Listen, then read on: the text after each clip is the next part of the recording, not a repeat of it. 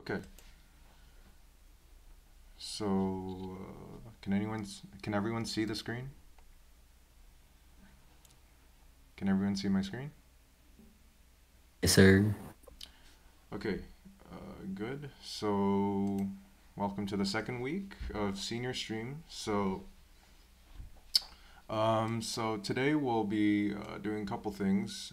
First of all, there was a poll sent out last week about the pace of the class, and I think the consensus was that the class was a bit fast. So I'm going to try to kind of give a rough estimate of how much each topic will take us, and I'll try to have a quick pause in between every concept so you can formulate your questions. And as always, if you have any questions about anything that we talked about, you can always ask, and you can also remind me to slow down and explain stuff again if you feel like the explanation wasn't good enough for you to understand.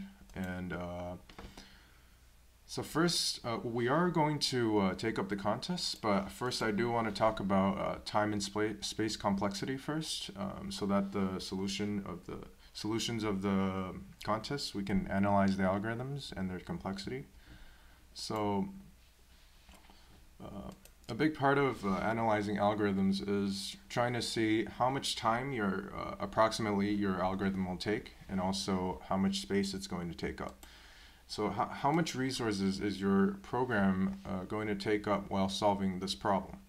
So why do we calculate time complexity? Well, in every programming problem, there's a limit of how long your program is allowed to execute for each test case. And so if the time limit is exceeded, then your solution is too slow, and you're going to receive the time limit exceeded verdict. So for example, let me just open up a random DMUTch problem. Wow, that is slow.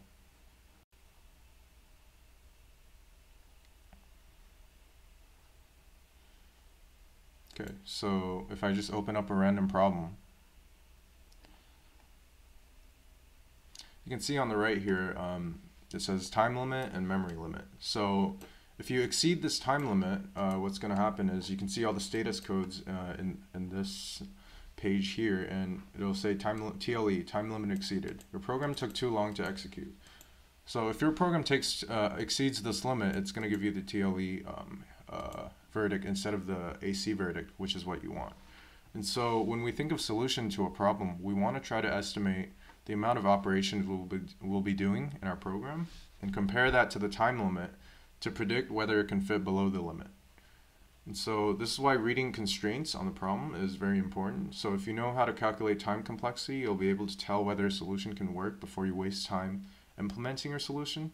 And it can also hint towards the intended time complexity, and therefore hint towards the intended solution. So for this problem, it doesn't really have a formal constraint. Most problems that are a bit more challenging do have constraints. This just says a positive integer less than 100. So I guess this would be a constraint for this problem. In our contest problems, you'll be able to see the constraints a bit more clearly. So how do we represent time complexity? So the amount of operations that have to be done most often depends on the input size. So we want to describe the complexity of the program as a function of the input size. And by input size, I mean, for example, if I were to give you an array of length 3 and tell you to give me the sum of all the elements in the array, then you would loop through 3 elements and you would give me the sum, right? But if I were to give you, say the array's length would be 1,000, then you would have to loop through 1,000 elements to give me the sum. And so the input size of the first one would be 3, and the second one would be 1,000. And so you can see how the speed of our program would depend on the input size.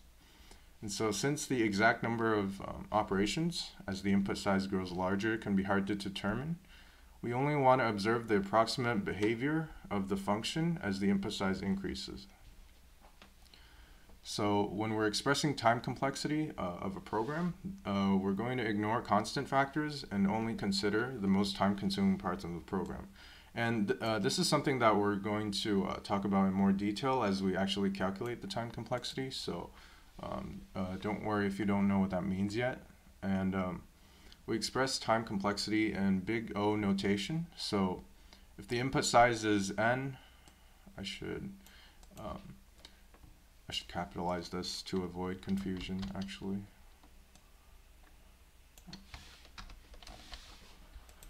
And we need to do f at n equals n squared operations in our program, then we express our time complexity as O of n squared.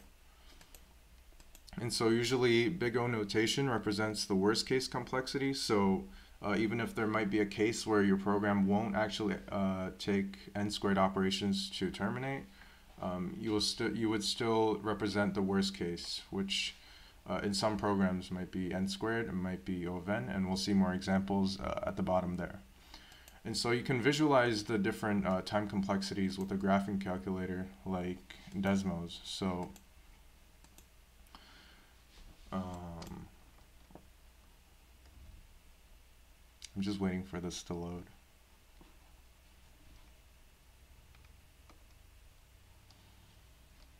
Okay, so say we had f at x equals x. That would be a linear time complexity, and so it would graph this line, and let's say x was the input size and y is the amount of operations we have to do. You can see that this would be a line here, but if f of x is x squared, then you can see that that's going to grow much quicker. But there are also time complexities like f at x equals log x, and that's going to grow much slower, like that. You can also put f at x equals square root of x, and so on, and that's going to grow a bit faster than log x, but a bit slower than linear, and so on. And you can kind of visualize how your operations is going to increase as the input size increases. And the idea of time complexity is the worse your time complexity is, the slower your solution will run as the input size increases arbitrarily. And what I mean by that is, for example, an n squared solution will always outgrow an O of n solution, regardless of the constant factor. So for example, let me get rid of these two to eliminate confusion. So you would see this is the f at x equals x, and this is f at x equals x squared. But what if I put 10x here? Then you would think, hey, this 10 actually made this f at x.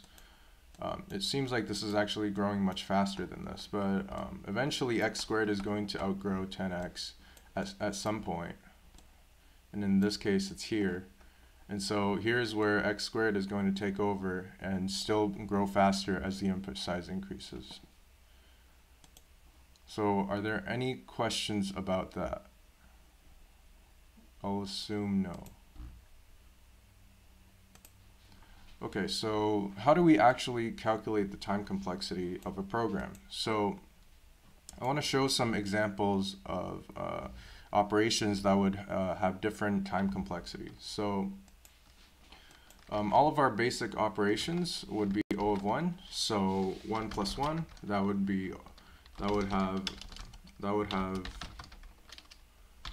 O of 1 time complexity, and anything like 1 times 1 times 2, or like 10 times 7, or division, those are all going to have O of 1 time complexity. But except they still don't have the exact same constant factor. For example, division is much slower than addition in C++. So they won't necessarily run at the same speed, but at least they have the same time complexity. So misleading operations. So string comparisons. So if you wanted to compare two strings like A equals ABC, and B equals something else, and you were to compare A with B, this would not actually be O of 1. This would be actually linear with respect to the length of the strings. And also, if you pass in a vector, never mind, I won't talk about that right now. And so let's talk about some O of n operations. So the most basic one we know is if we were to have a variable n, and we want to loop from, let's say, 0 to n minus 1. Oh, whoops. And then we have constant time code here. By constant time, I mean O of 1.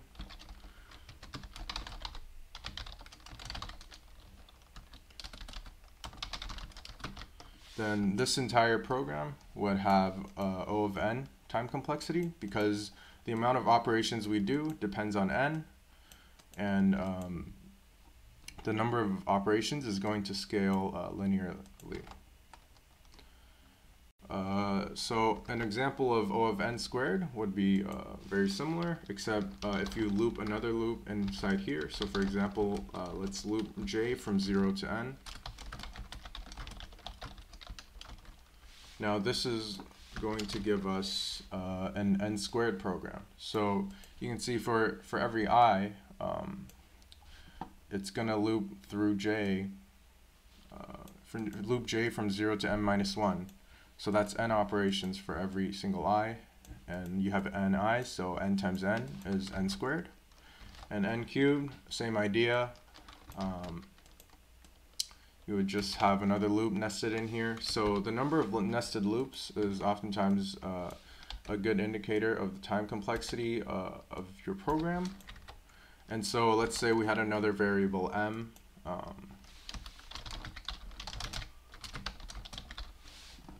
And we were to loop j from 0 to m minus 1. And we put constant time code here. Then what the time complexity of this would be n times n, because for every I, and we have n i's, we're going to do m operations. So n times n times m would be O of nm time complexity. So you can calculate the time complexity with nested loops in a lot of situations. And finally, if we have sorting, so if we had an array of length n, and we sorted the array, it would be O of n log n. So should I demonstrate that? Sure. So if we had an array of length, I don't know, 100, and then we took an input into the array, and then we sorted the array,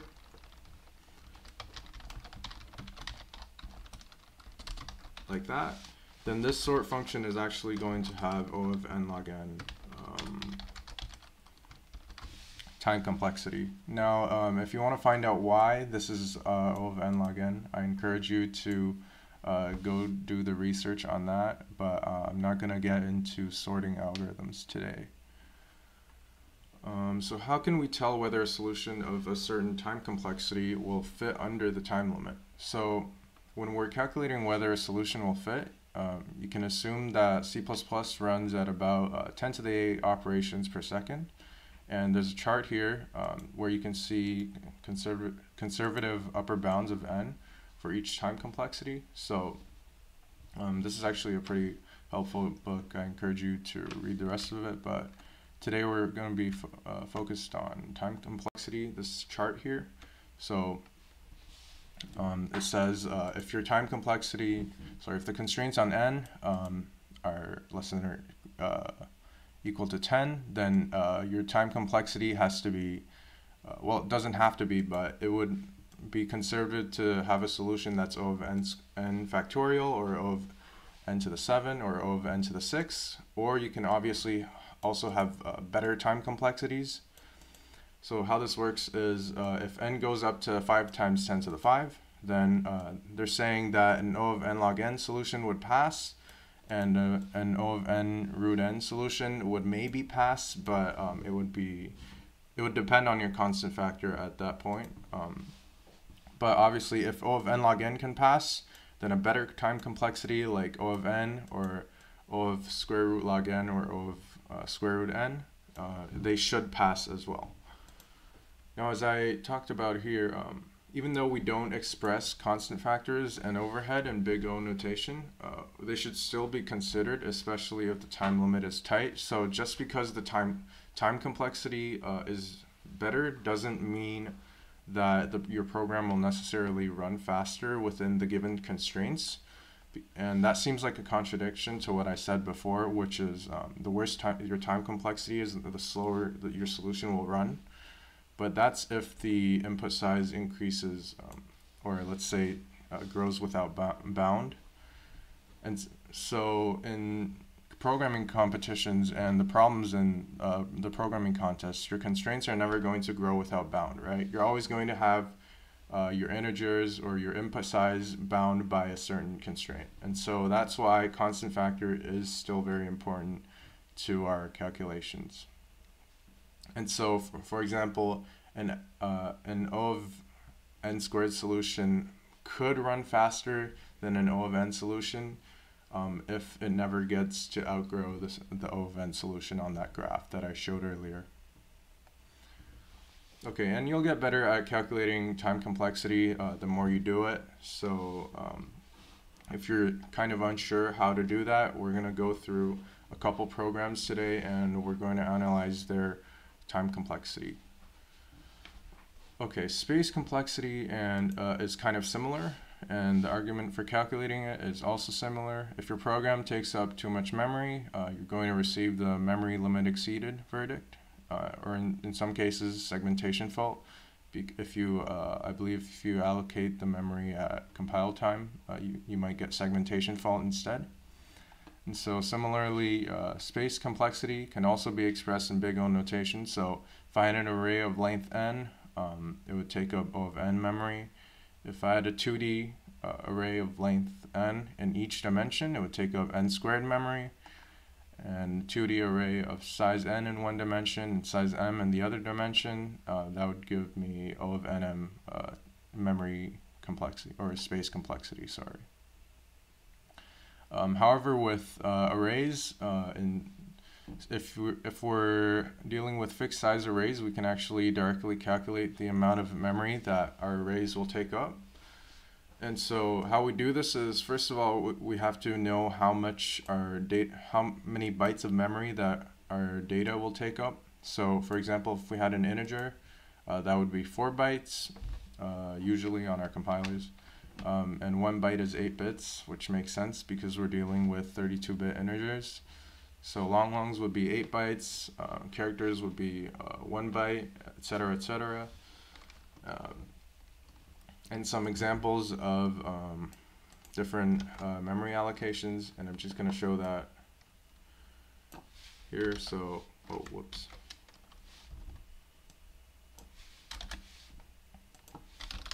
So if I declared an integer a,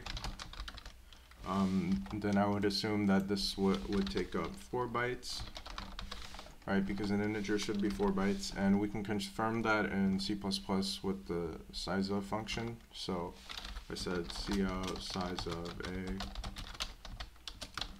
Hopefully that should give me 4.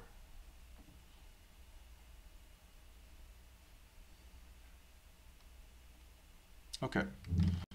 And we can go through the other ones as well. So actually, I'll just copy them into my code.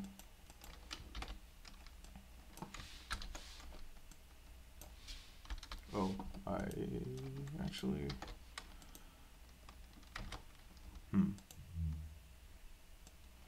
Okay, I'll copy this one here. So let's get rid of those. Actually, okay, and we can calculate the the amount of memory that this will take up by just multiplying how much, or the number of bytes that each data type, each element of this data type takes up, and then multiply that by the number of elements we have. So in this case, longs would take up 8 bytes per element, and this would have 10 to the power of 7. So this would have this would take up 10 to the 7 times 8 bytes. So we can confirm that by just calling cout size of array.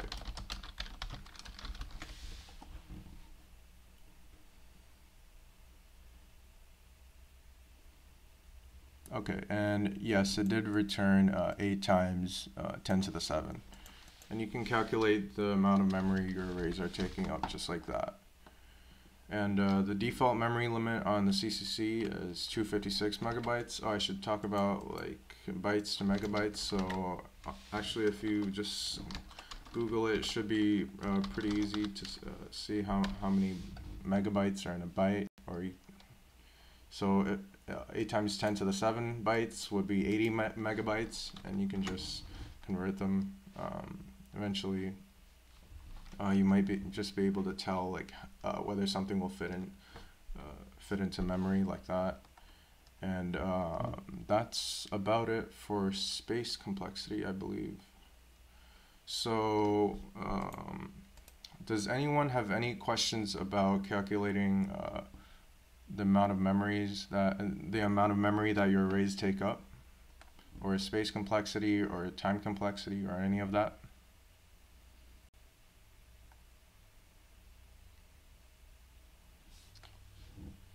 Okay, so if you have any questions at any point, you can always ask.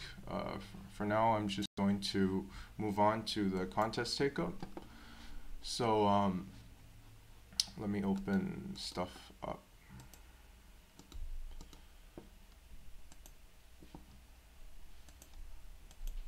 So let's just go through the problems of the contest one by one. So senior problem 1 is smart cheating. I'll read the statement out. So Evan is struggling in class, so he's considering cheating off of his classmates. However, we all know that there are severe consequences if you get caught cheating. This leaves Evan no choice but to not get caught. So the secret is not making it too obvious. So Evan wants to cheat off of the person with the second highest mark. Given n marks, so A1, A2, A3 to AN, find out what that mark is.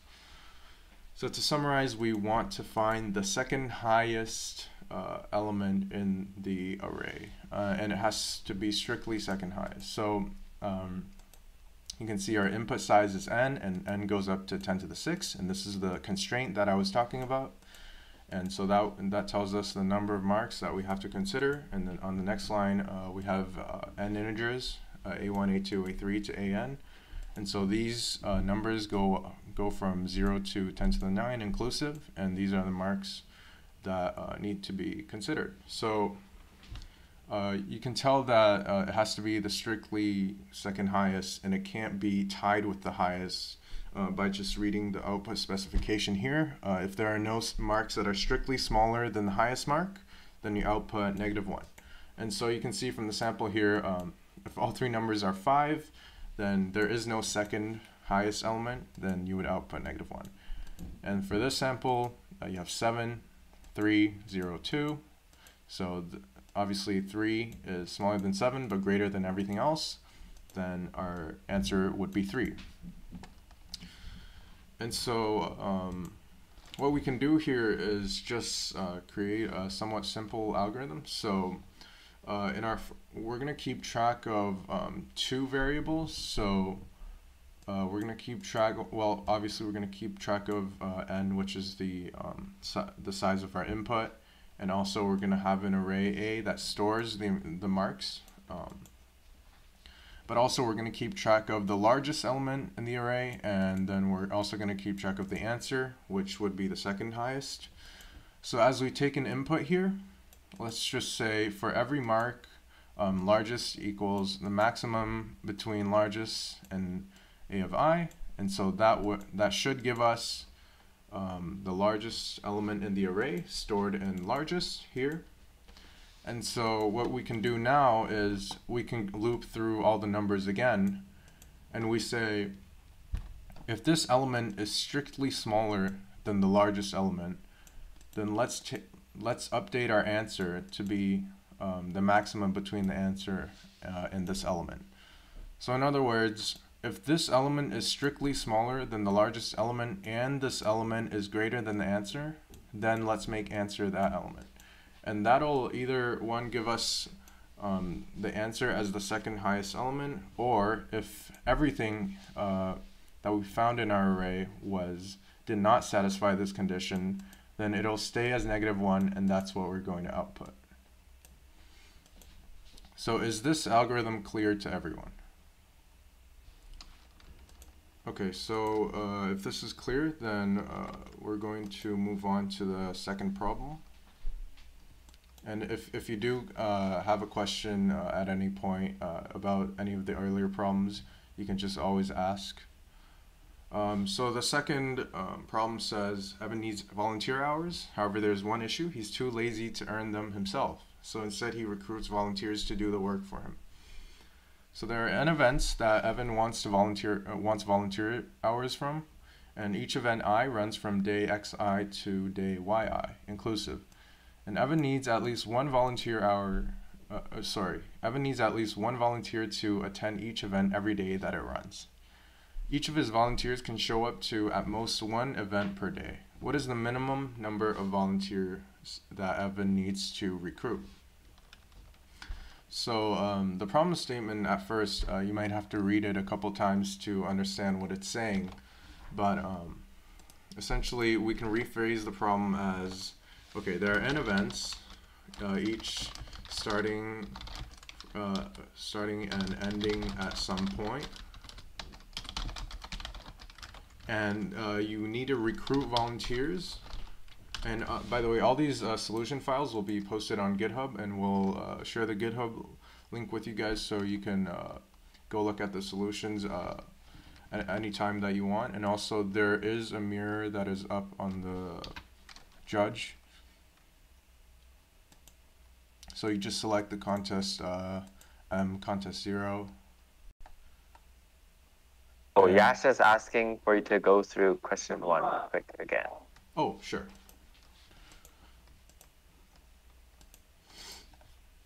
So, do you understand the problem? That we need to find the second highest element in the array?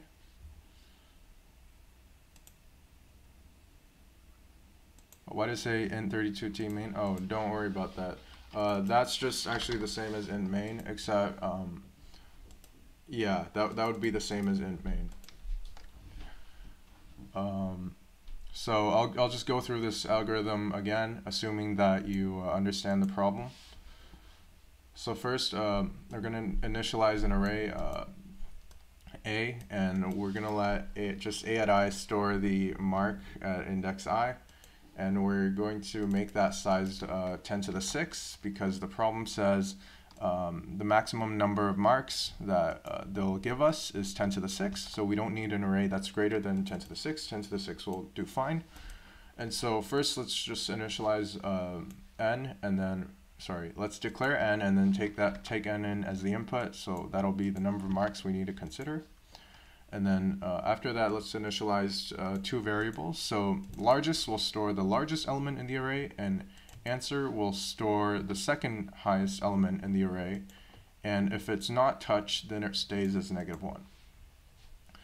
So first I'm going to take an input into my array, and also I'm gonna let largest be the maximum between largest and this element.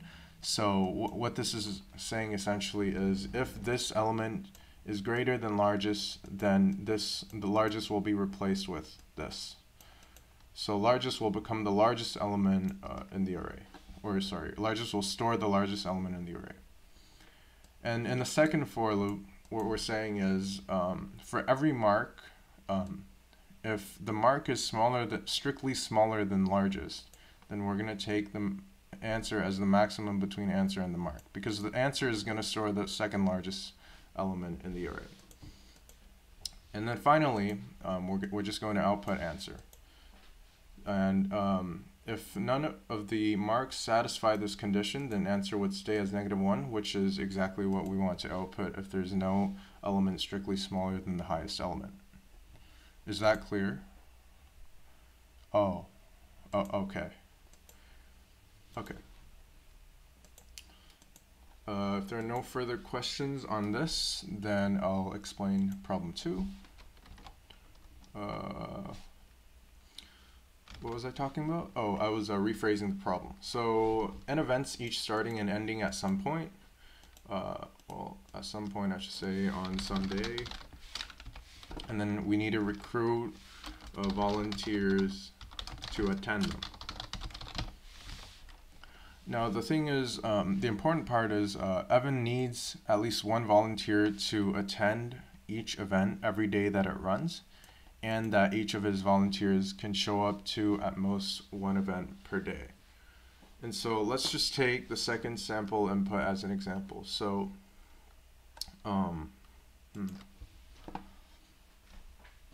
if we had day 1, day 2, 3, 4, 5, 6, 7. Ooh.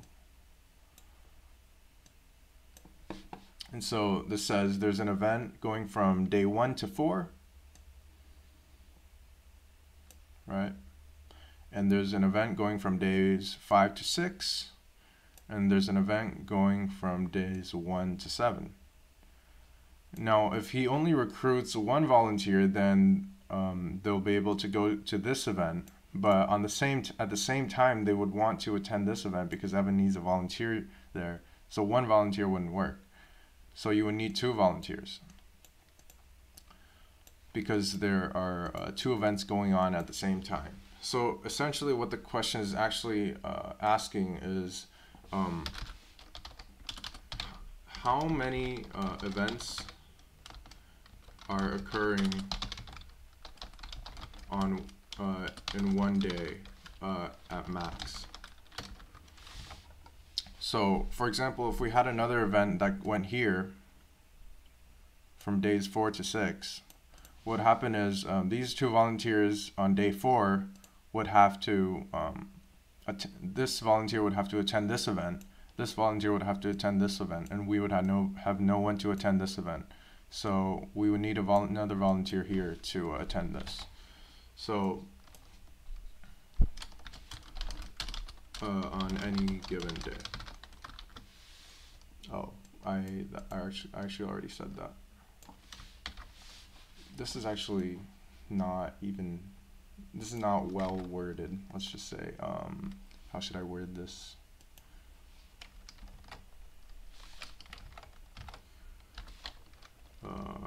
What is the maximum number of events occurring on any given day?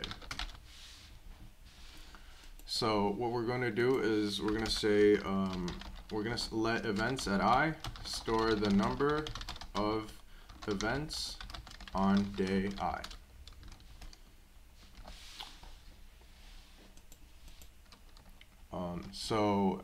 N is again going to be our input.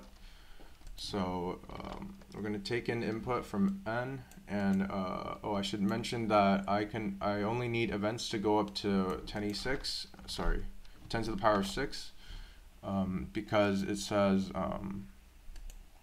the days that it'll end on will always not exceed 10 to the 6. And so N goes up to 10 to the 5, I should also mention, and the distance between X and Y is no greater than 9.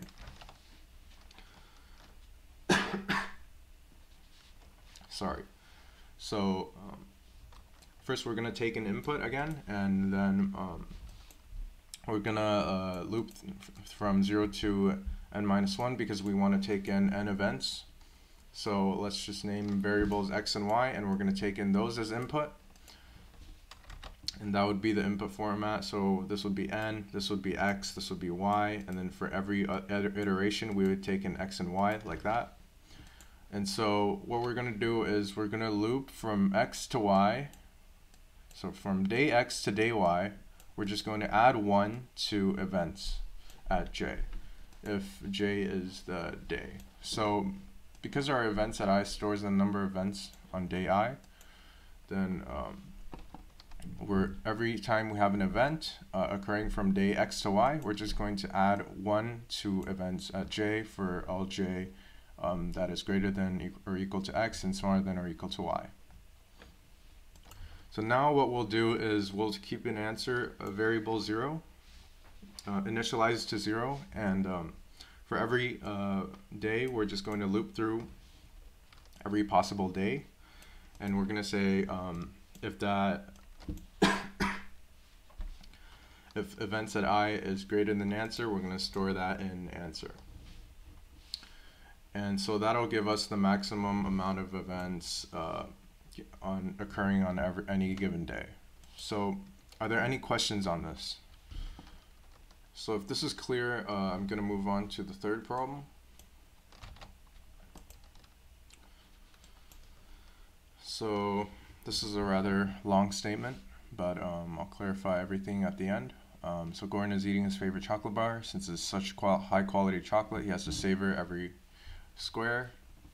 The chocolate bar is m by n squares. He can break the chocolate along vertical and horizontal lines as shown in the image.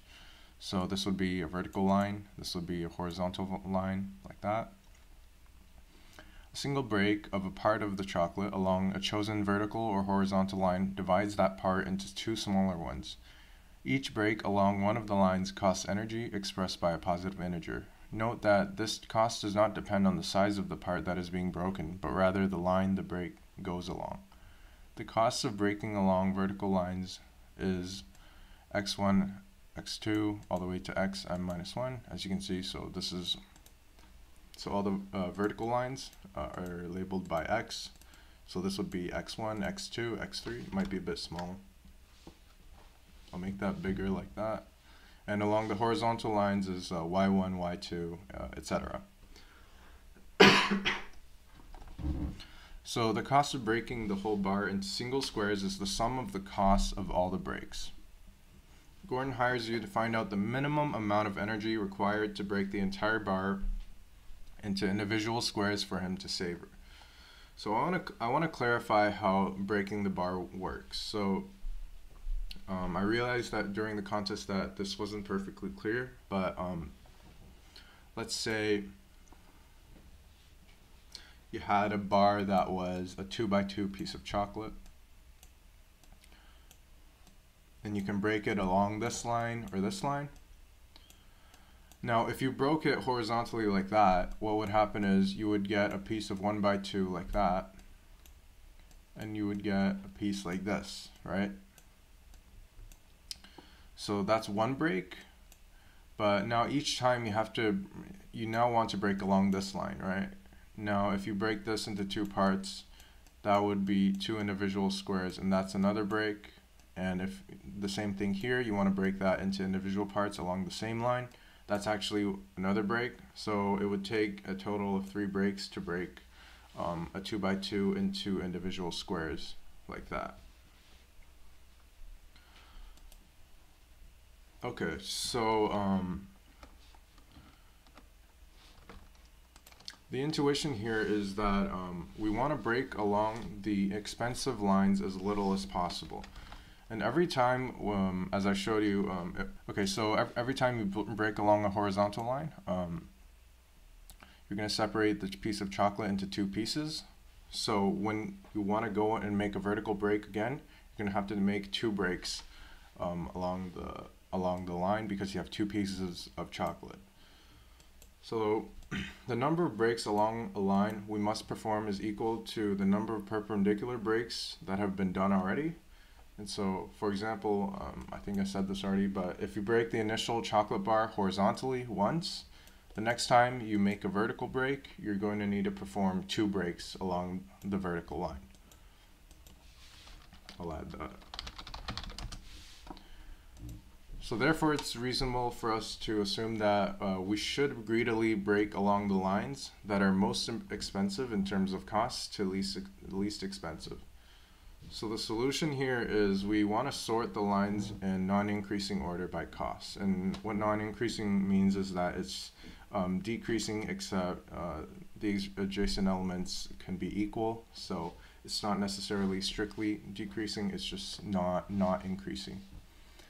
and we're going to keep track of the number of horizontal and vertical breaks that have already been performed, and we're going to loop through the lines, and we're going to add the cost times the number of perpendicular breaks plus 1 to our total, and then we're going to add the number of breaks in this direction.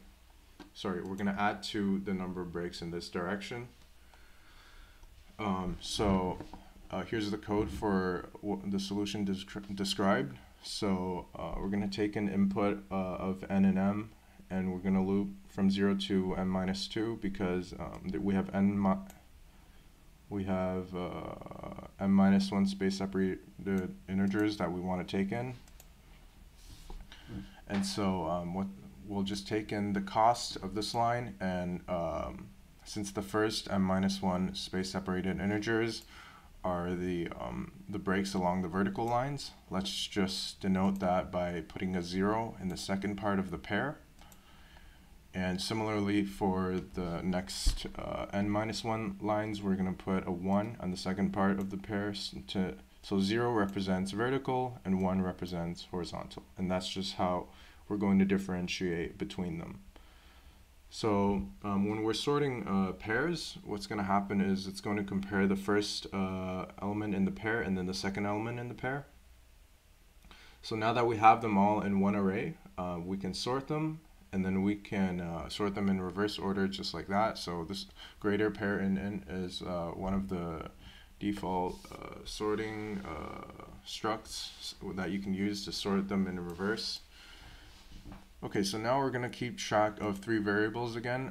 H would be the number of horizontal breaks plus 1, and V would be the number of vertical breaks that have already been performed plus 1, and answer is our total cost.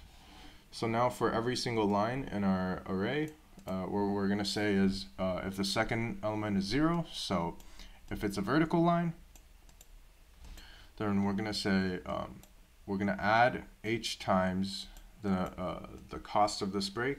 So H is the number of horizontal breaks that we've already done, and we're going to add to the number of vertical breaks. And symmetrically, we're going to check otherwise if it's 1, which means it's horizontal, we're going to add to our answer the number of vertical breaks that have already been performed plus 1 times the cost of this break.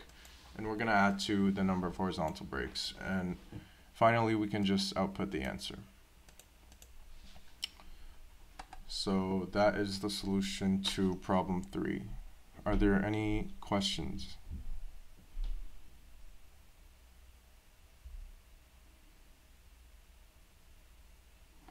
Oh, I did say there was an alternate solution. So another solution that was possible was that you can see that you need to break along each of the lines at least once. Now, depending on the order that you break, you might have to break along some of the lines twice or 3 times and so on.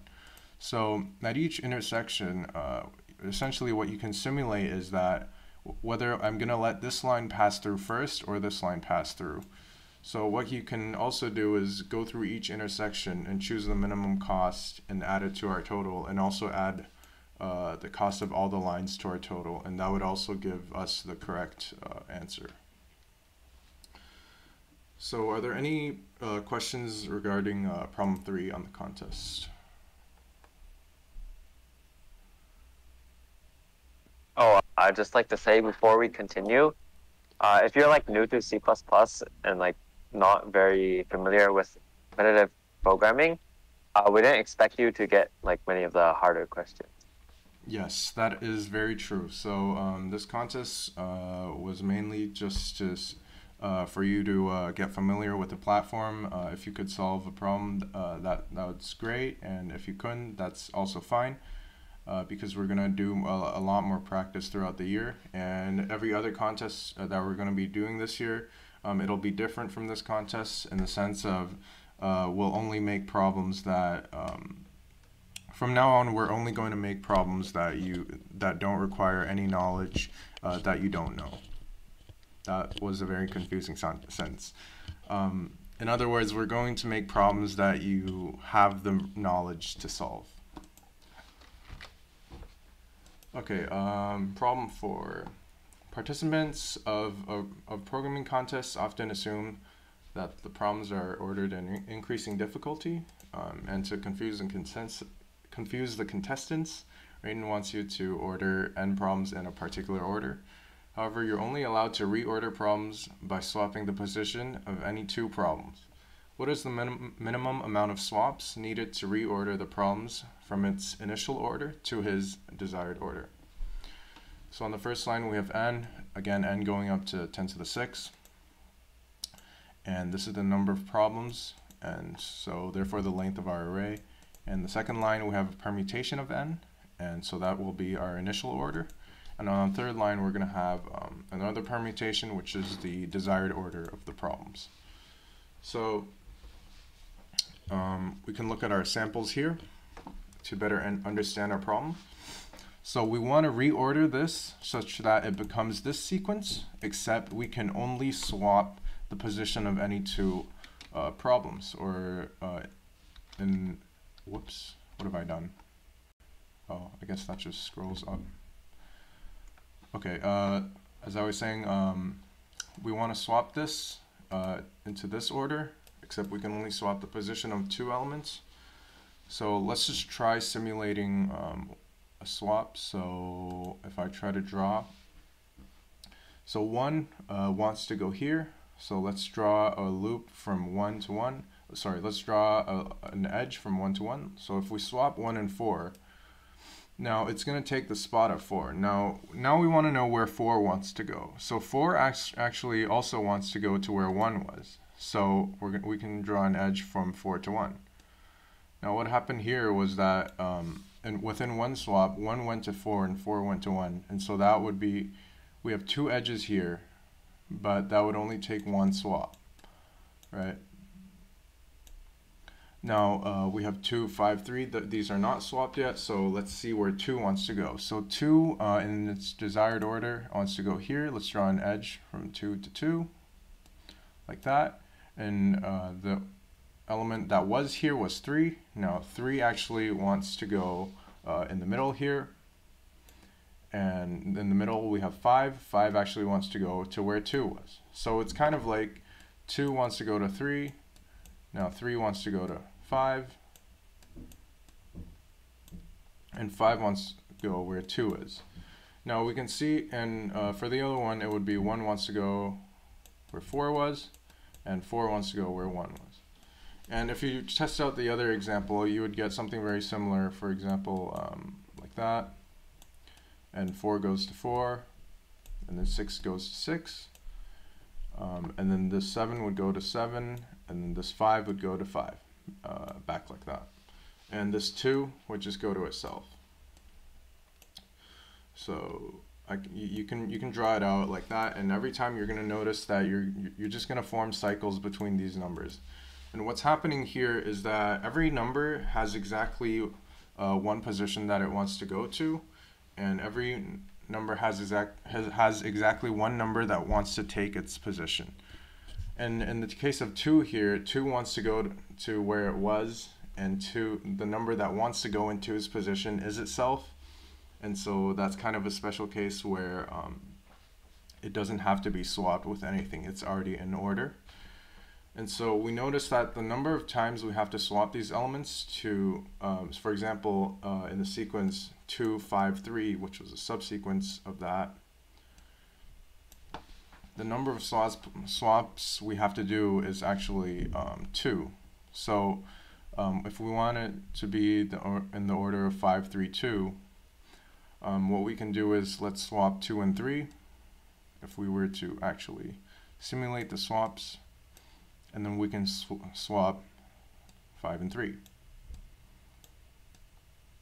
And so we can see that that's 1 swap and that's 2 swaps, and we get our right answer. And the intuition goes something like every time you swap an element, you put an element into its desired order, but the last swap you don't have to do, because if you have n positions and you have n numbers,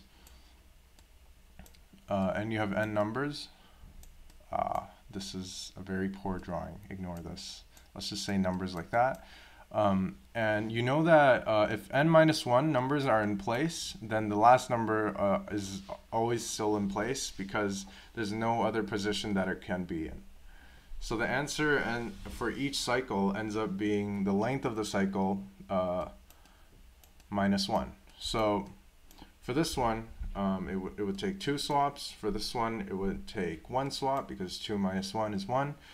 For the self loop, the length is 1 minus 1. This would take 0 swaps, and that makes sense because it doesn't need to move. And that'll be our general solution to the problem. So let's just let a at I store the number at index I in the initial order.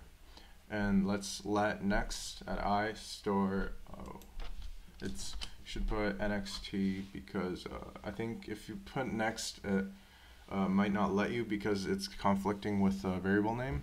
And let next at I store the index of the number I in the desired order. And so let viz at I store whether the index has been visited. And for each cycle, we're just going to, what you can do is you can find the length, and then you can see that the number of swaps that would sort the cycle would be length minus 1, as we described. Or you can say, okay, so we need to find every cycle and take its length. And we know the sum of all the lengths is n. So what we can actually do is say we start out with n, and then we subtract 1 every time we find a cycle. Because we have length minus 1 every time we have a cycle, right? So it's the same as, it's the same logic. So if you have n starting out, you just subtract the number of cycles that are in this, in the array. So first we're just going to take an input of n, and then we're going to take in the a of I, which is the number at the index I. And so now in the second for loop, we're going to take in the number a, but then we're going to say next at a equals I, because next stores the index of the number I in the desired order. So the second permutation here would be the order that we want, right? So if this was 3, then we know that the number 3 wants to go at position I. So how that's going to be useful is the first array, the 3 is here, and using the next array, I can tell what index this 3 wants to go to. The index would be this. So 3 would want to go to position 0 if you were at 0 indexing your arrays. So as we said, we're going to start out with answer being n, and then we're going to loop through n. So we're going to loop through each index in the array, and if the index is already visited, that means it's already been repositioned. Well, we're not actually repositioning the elements, we're just checking for the length of the cycle now. So if it's already visited, then we ignore that. So what continue does is that it reads, it's going to continue to the next iteration and ignore whatever is below it. So if it's visited, then continue. But otherwise, we're going to do something a little creative with our for loop. So we're going to start out at this index. And as long as our index hasn't been visited, so eventually it'll loop back to our original index, right? So since at every iteration we're setting this index to true, eventually it'll loop back and say, oh, okay, so this viz at j is actually true, then we're going to terminate. Otherwise, we're going to proceed to the index that we want to be at. So a at j stores the number at the index, next stores the index of the desired order that a at j wants to go to. So we can just advance in the cycle like that. And it's going to set everything inside the cycle to true, and we're going to decrease from our answer since we found a cycle. And so at the end, we're just going to output what our answer is. Are there any questions about problem 4?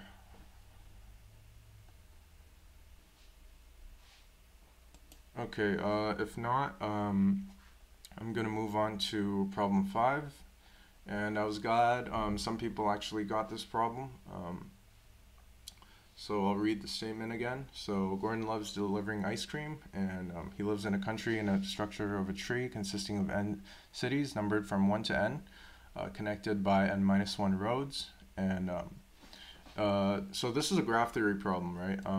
For those of you that are new to competitive programming, you might not know anything about graph theory, and that's fine because we're going to have a graph theory unit later in the year. But for those of you coming out of junior stream, you should already know what graph theory is, what DFS is, and you should know the basic graph traversals that you would learn in graph theory junior stream. And obviously for seniors that were here last year, you already know how to traverse graphs and everything like that. So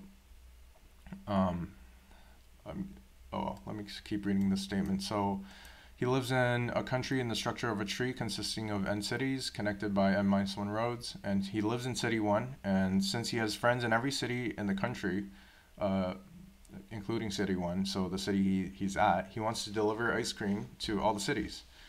And it's well known that the ice cream melts when exposed to high temperatures for an extended period of time, and thankfully Gordon did the research and found out whether each city is either hot or cold. So if the path from city 1 to his friend's city consists of more than m consecutive hot cities, then ice cream would melt, so he won't be delivering any ice cream to them.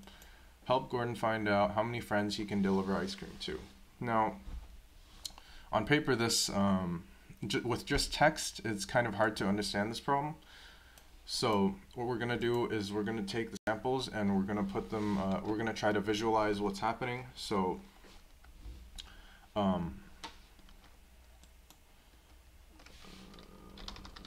let's see, that's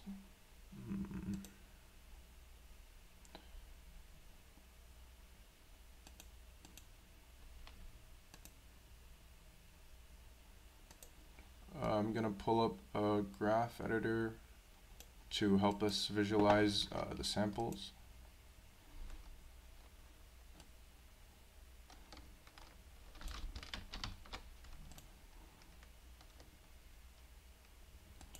So I'll just input the edges in here.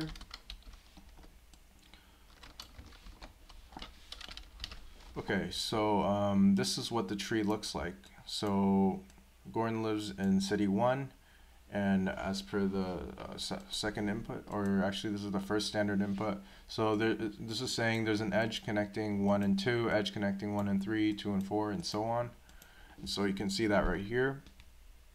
And so if there's a line between two nodes, that means that there is an edge between them and it can go there.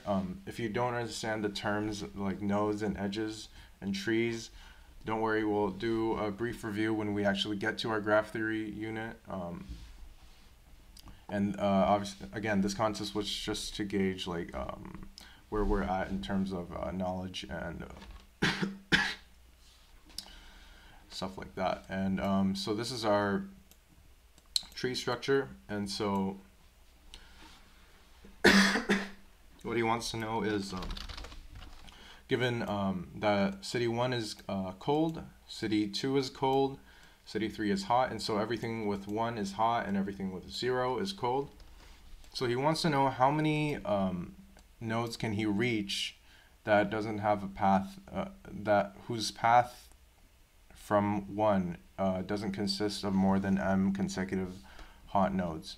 So node 1 would be cold, and node 2 would be cold. So far this path has 0, and if we try to go to node 6, sorry, let me just see. Okay, so it says 1 here, so the second number here is m, which is the number of consecutive hot cities that the ice cream can travel through before it melts. So if we try to go to 6, then we can see here that the index 6 here, it would be a hot node, but that would be fine because 1, 2, 6, since both of these are cold, and once we reach a hot node, that would only be one consecutive hot city that we're traveling to, so the ice cream won't melt. But what would happen if we try to travel to 5 is that we would see, okay, so this is cold, this is the path from 1 to 5, right? We go from 1 to 2, 2 to 4, 4 to 5. And so we see that the node 4 is hot and node 5 is also hot. So what would happen is these two are cold, cold, and then this was a hot node. So now you have one consecutive hot node, and now you go to the second node, and that would give you 2 consecutive hot nodes.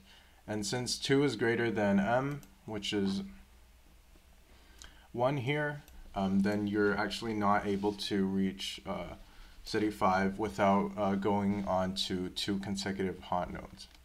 And so that's the basic idea of the problem. So the easiest way to solve this problem is through DFS. So let's define a few things. So let ADJ at I store the nodes that are adjacent to I. So I made an array of vectors to store the number of nodes. Again, we're going to talk about adjacency lists and everything like that when we actually reach our graph theory unit. Although if you were in junior last year, you should know how to create adjacency lists and how to perform DFS on graphs. So let hot at I store whether the node I is hot, and what we're going to do is we're going to DFS while keeping track of the number of consecutive hot nodes traversed upon reaching the current node. So that would be the hot count variable here. So in our DFS procedure, we're going to store the current node U, the parent node P, or the previous node P, because we don't want to go back in our graph, and we're going to store hot count.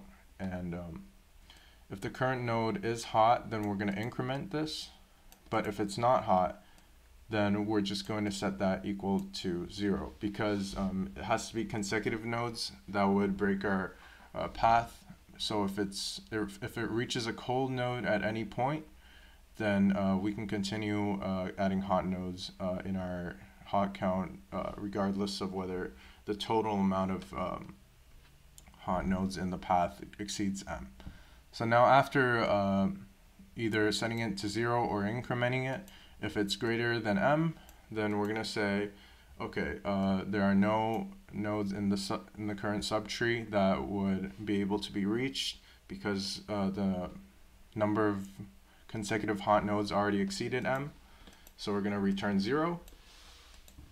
And otherwise, we're just going to go to every child of the current node, and then we're going to perform the same DFS on those children, and we're going to add 1 to signify that the current node can be reached. And so in our main function, we're going to take an input of n and m. We're going to take an input of whether each node is hot or cold, and we're going to take an input of the edges, and we're going to perform our DFS just like, we're going to call our DFS function and solve the problem right like that. Are there any questions about problem 5? Okay, so if you don't know graph theory, that's totally fine, because we are going to, again, we're going to have a graph theory unit. So we will do a brief review of graph theory when we actually get there. But yeah, if you have any questions about these problems, you can always ask, whether it's during this lesson or after the lesson. If you come with a question, you can ask in the Discord, etc. And what we're going to do now is I want to go over, actually, I want to do one thing before we take a break, and that's I want us to calculate the time complexity of each of the program here. So does anyone want to tell me the time complexity of this program, or just take a guess? So Preston said something in the chat. Oh, Ven, that would be correct, because we're looping from 1 to n, and n is our input size. And even though we're performing our for loop twice, O of 2n would still be O of n, because we ignore constant factors in big O notation. Good. So who can tell me the time complexity of this program? And this is a little trickier, but if you look at the constraints, y minus x plus 1 is always like less than or equal to 10, or I think that's what I said. So what's the time complexity of this program? Even though we're gonna make another for loop here, this would still have a constant of at most 10, so that would also actually have a time complexity of O of n. Actually, I want to ask, does anyone know the time complexity of this program? Just based on the code? I'll give a hint. So we use the sort function on line 36 here, so that's going to be the thing that impacts our time complexity. Other Evan said his answer in the chat. O of n log n is correct, except the one thing you have to know is that there is m here. So what we're actually doing is sorting from 0 to m plus m. So if the total length was n, you would be absolutely correct, except the total length would actually be n plus m. So what we would write here is n plus m log n plus m. And that would be our final complexity at the end. But otherwise, if n was the total length of the array, sorting would be the most time-consuming part. So what I mean by most time-consuming part is the time complexity of this loop. We loop from 0 to n plus n minus 2, so this would have a complexity of n plus n.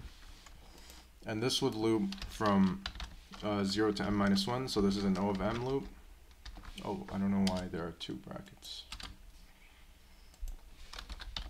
And this would have a complexity of O of n, right? So if we compare O of m, O of n, O of m plus n, and O of n plus m quantity log n plus m, this would obviously have the worst complexity among all of these operations. So this is the time complexity that we're going to choose as our worst case complexity.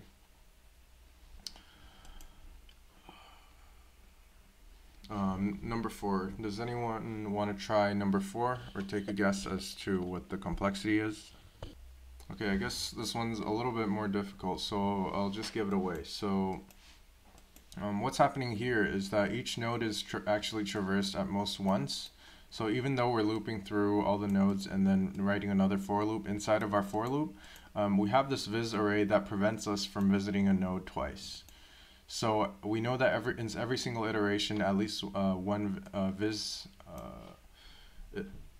of the elements in viz is going to be filled with true, and at the end we're going to have a viz array full of trues for every single node in our graph. So what would actually happen is for every n, we would only traverse it once. So the entire complexity of this program would still be O of n. So we have O of n here, O of n here, and then we have O of n, O of n here again. So the complexity of this whole thing is still O of n.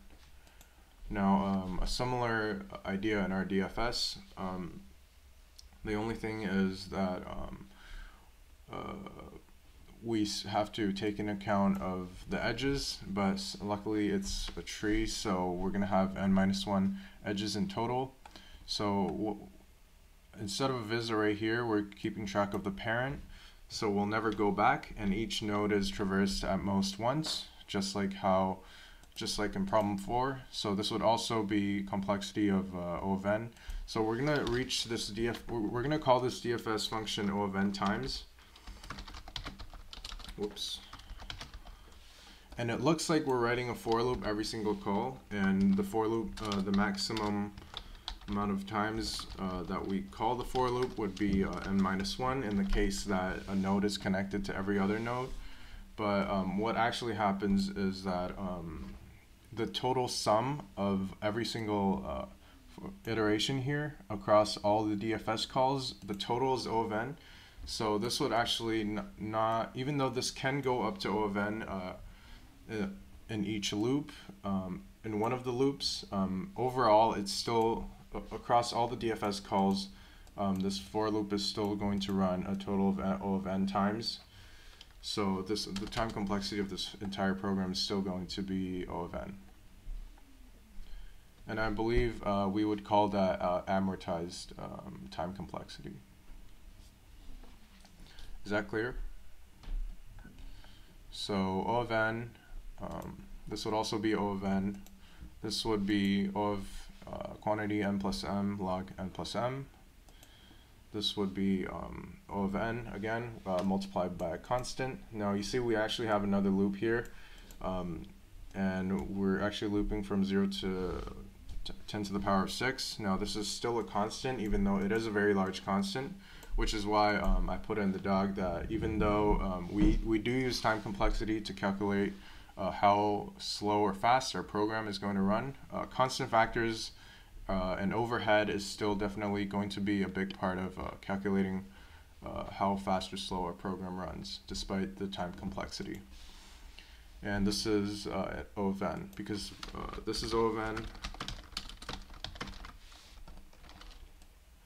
and this loop is O of n. So this entire program would be an O of n program in terms of time complexity. So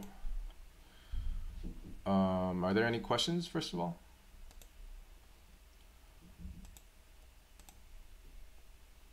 O of n squared. I'm not sure what this is referring to. I think I'm reading this message too late. But if you do have a question, you can ask at any time. So, what I actually want to do now is to, let's take a 2-minute break, and then we'll come back and do some binary search.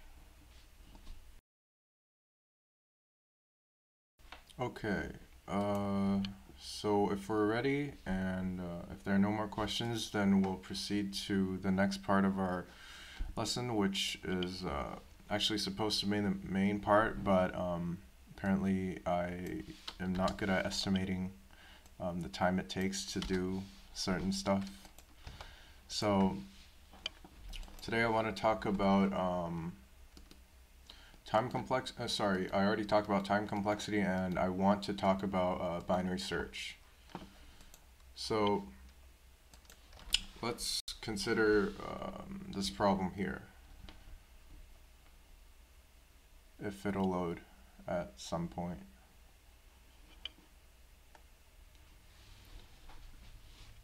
So the problem, it doesn't actually say what it wants you to do, but oh, it does. So it gives you a list of number, and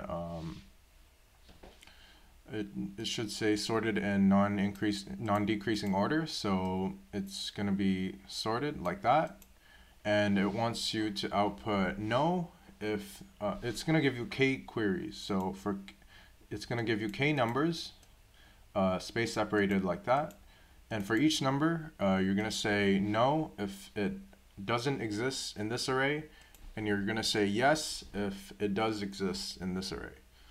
So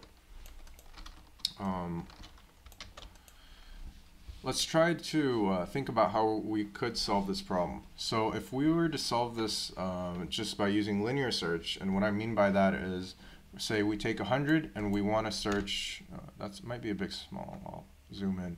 So if we want to take 100 and we want to search for 100 in this array, what you could do is you can just write a for loop from the beginning to the end of the array. And so what that'll do for you is, I want to unhighlight that. So it'll take us one for loop for every single query, and if we found this element in this array, then we can just say yes, and then if we didn't find it, we can just say no. And so the implementation of that should be pretty simple. So I'll just make a new file.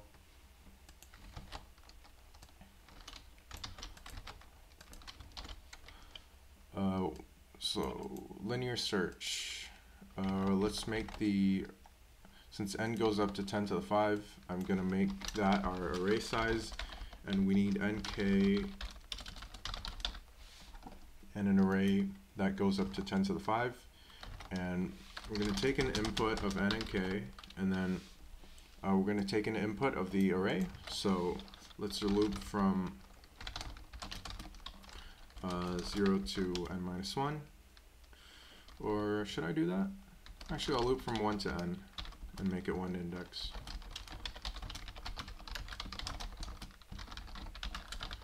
So that'll take in our array here. And now I want to answer k queries, so the k numbers they're going to give us. And so what I could do is I can loop from 1 to k to iterate from 1 to k to answer k queries. Or something else that I like to do is just say while k minus minus. So what'll happen here is it's gonna evaluate k, and then it's gonna decrease it, and when k reaches 0, it's just gonna terminate. So if k was 5, it would go 5, and then 4, and 3, and then 2, and then 1, and then 1 after that, 1 gets decreased to 0, and so that'll just terminate, and this while loop won't run anymore, and so it'll only run for these iterations. And from 1 to k, there's exactly k numbers, right? So you can say while k minus minus just to shorthand it, and run k queries if you no longer need the number k.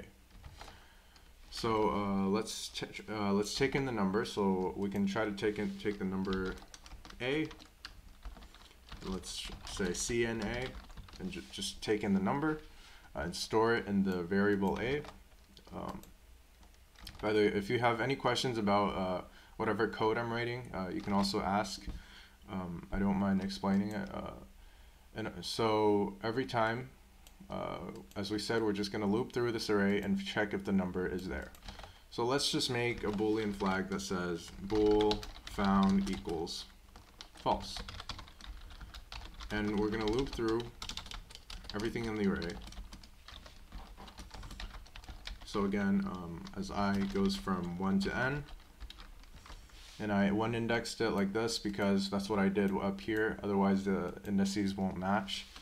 And we're going to say if array at I is equal to a, which is our number, then we're going to say found equals true. Now, outside of the loop, if we found it, then we're going to print yes. And otherwise, if we didn't find it, we're going to print no. And so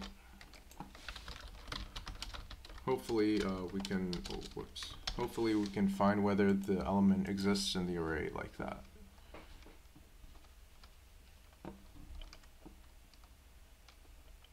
Oh, what did I do? Oh, I didn't print out the no. Whoops.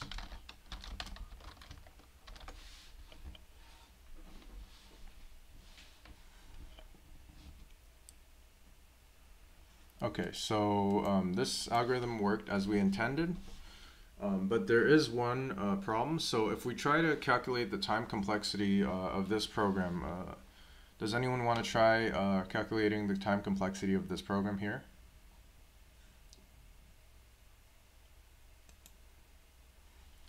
O of n squared is the right idea, but what's actually happening is we're using this variable k here. So for each iteration in k, we're running a for loop to n. So this is going to happen O of k times, right? And then this is going to happen O of n times. So you multiply these two, since this is nested inside of that, the final complexity of this entire thing is going to be O of n times k, so, or O of n, kn. And so if we try to estimate whether this will pass or not, it's pretty easy to do that. So we see that n and k both go up to 10 to the 5. So if we try to do k, which is 10 to the 5, and times n, which is 10 to the 5, and we learned that this will be 10 to the 10. And if we say that, okay, if C++ can run 10 to the 8 operations, then you know 10 to the 10 is definitely much greater than 10 to the 8. In fact, it's 100 times bigger. So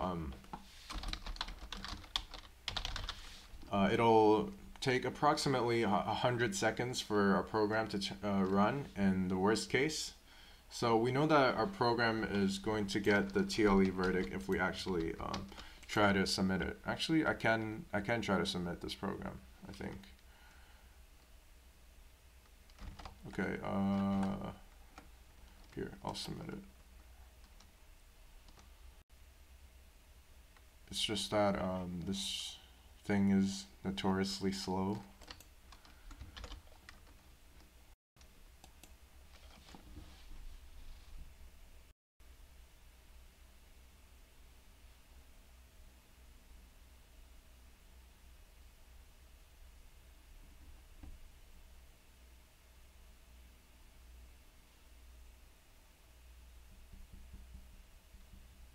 Okay, and it's going to tell us that we exceeded time limit if I refresh here.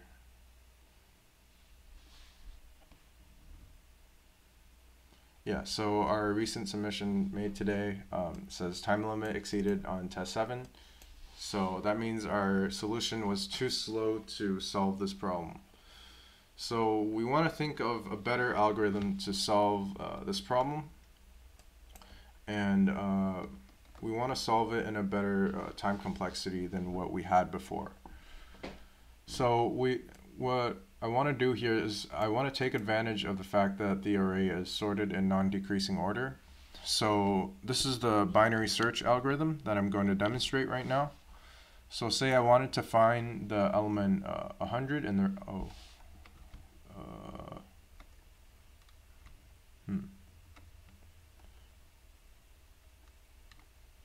Okay, that's a good size, I guess.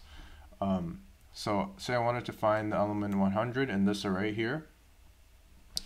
So we're going to define a search space. So first we want to search through the entire array, like that. So we want to search for 100, and what we do in the binary search algorithm is we take the middle element. So we have element 1 and element 10 at the end.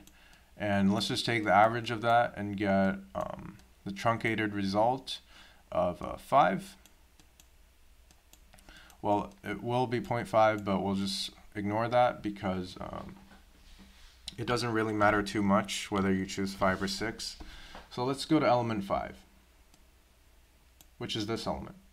So 2876. Now, is 100 equal to 2876? No, it isn't. In fact, 2876 is larger than 100.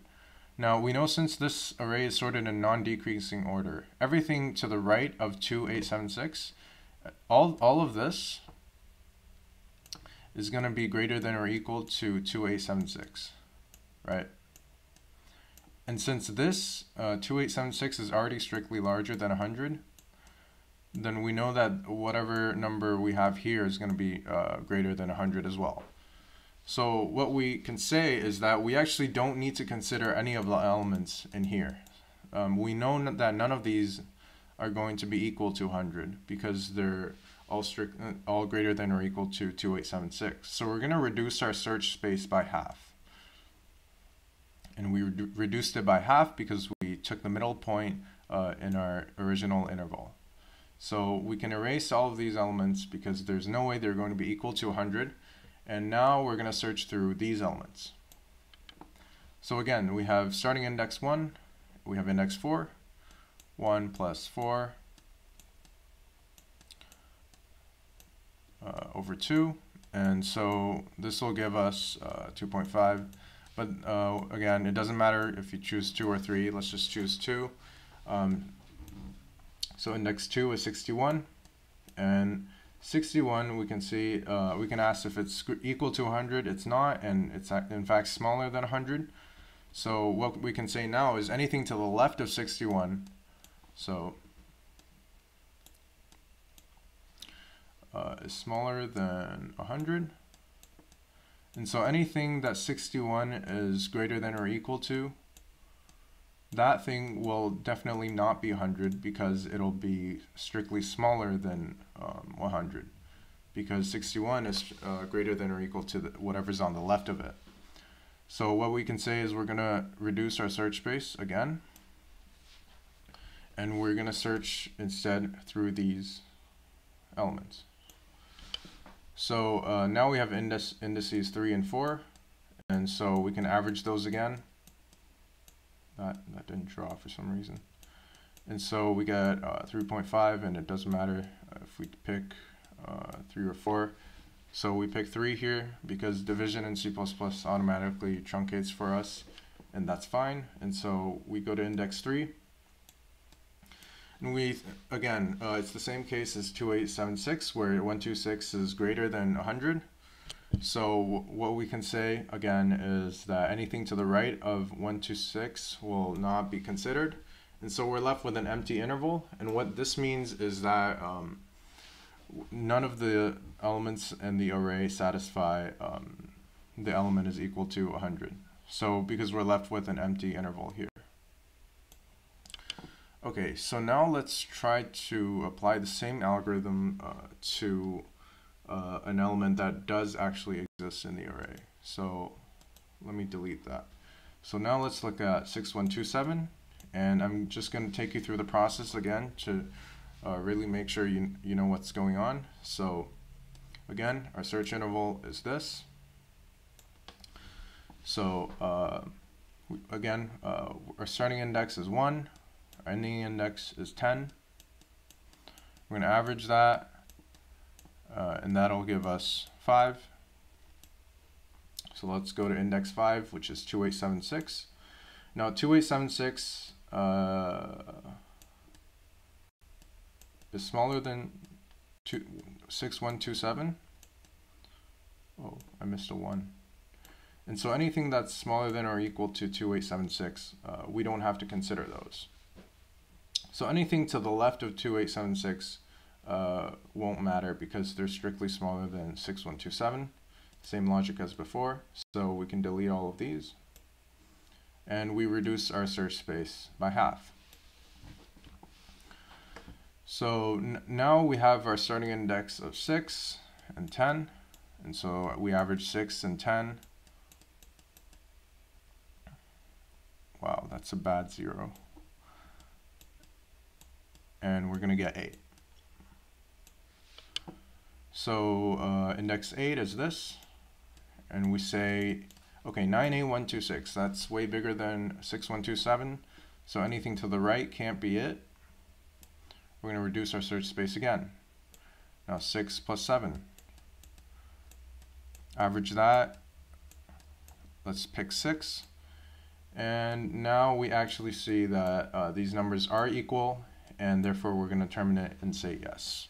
Now you might be thinking, okay, this algorithm actually looks very complex. How can it possibly be faster in terms of time complexity? Now what we actually did here was we only made we only went 3 iterations into this algorithm. So first we pick the middle element here, so that's 1.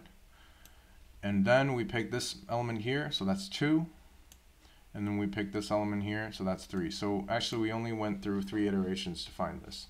Now if you were to go through it linearly, at best, if you were to exit early, you would still have to make 5 comparisons. So now I want to ask, who can tell me the time complexity of binary searching on this array?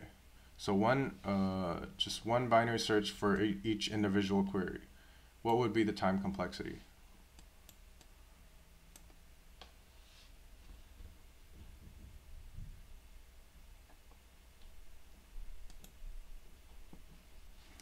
O of log n, and that would be O of log n would be correct. And can you explain why the complexity of binary search is log n?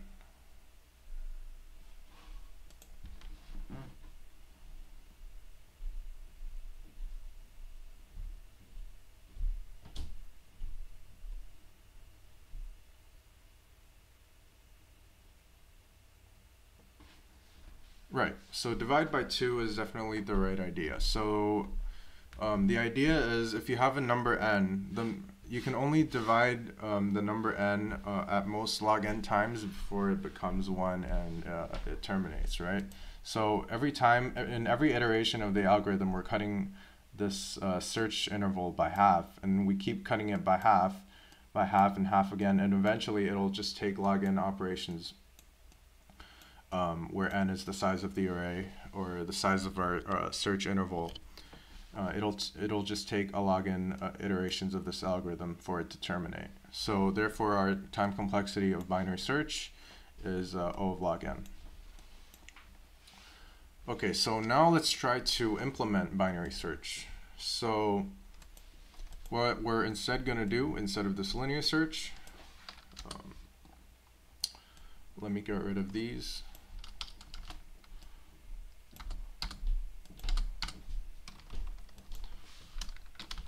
So what I'm going to do is I'm going to keep track of the search space by keeping track of the smallest index and the highest index of our search space. So you can call that LR, you can call that high low, it doesn't matter too much, or low high.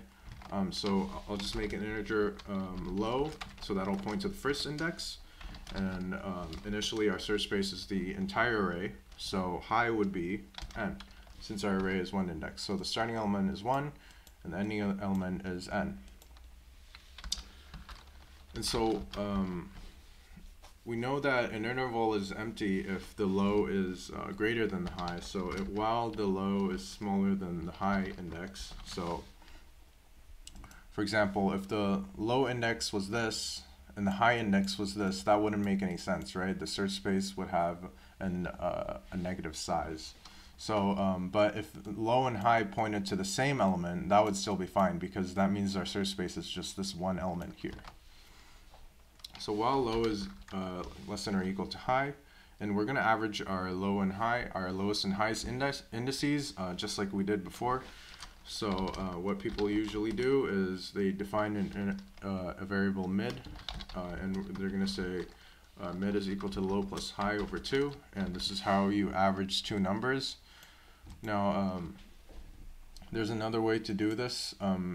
So people say if low was somewhere like 2e9 and high was somewhere like 2e9, when you add them, I might as well talk about integer overflow now. So an integer can only store up to 2 to the power of 31 minus 1, store up to 2 to the power of 31 minus 1. So if you type in max,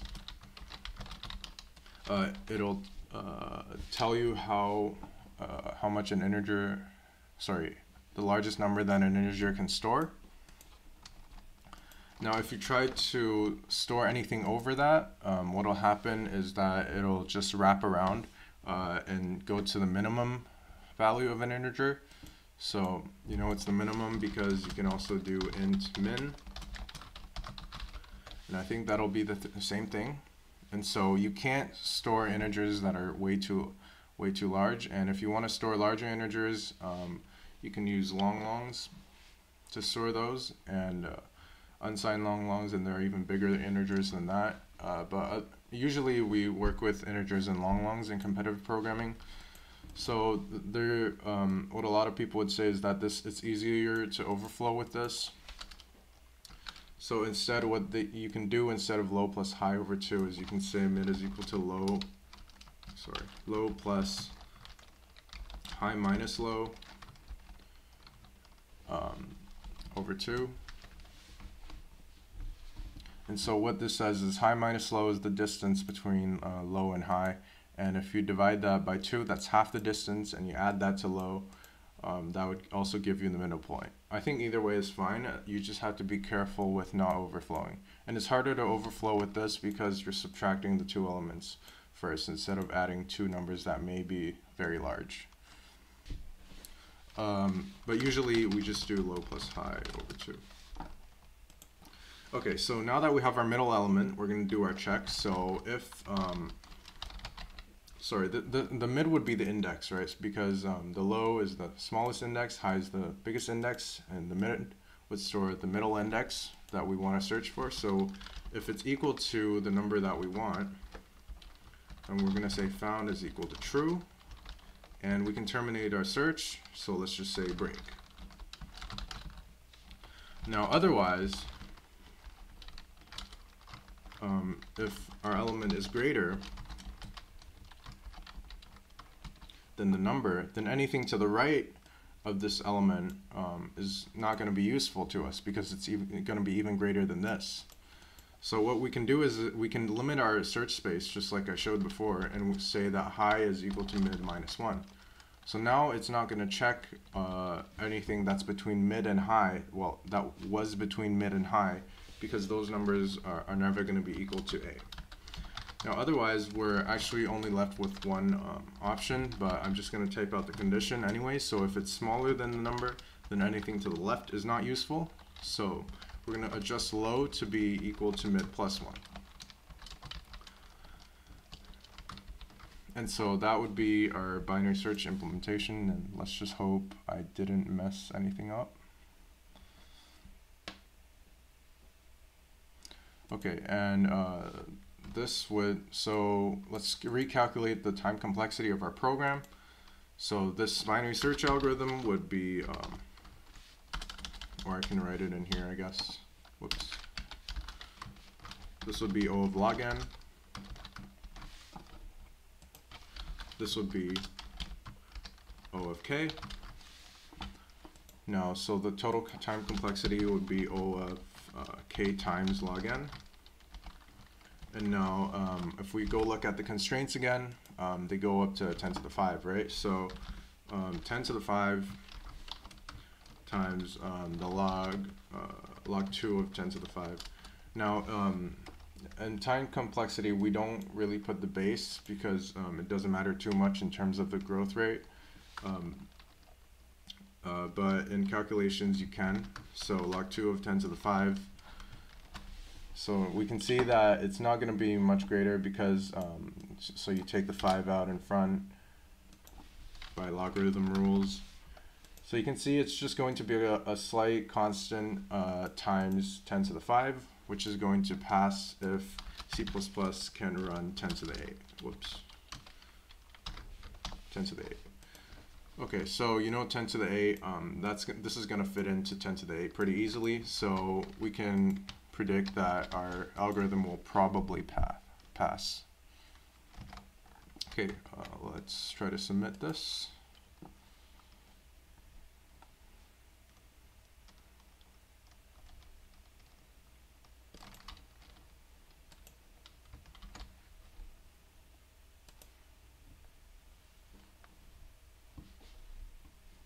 Are there any questions?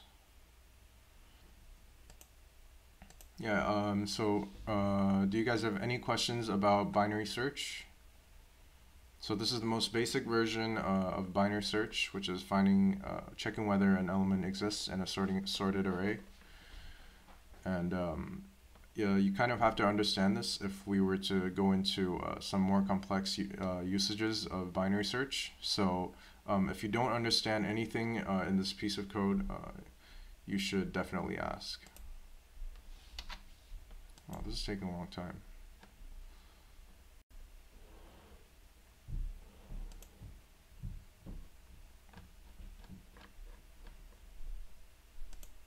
Okay, so as you can see, our solution got accepted, and it only took 77 milliseconds, so we had a very fast solution to the problem. And you can see how lowering our time complexity really made our program run much faster than it would have if we use linear search, which you can see that our linear search submission time limit exceeded. So it is 5:54. I had a lot more planned, but it looks like we're not going to get there today. So I think this would be a good place to end.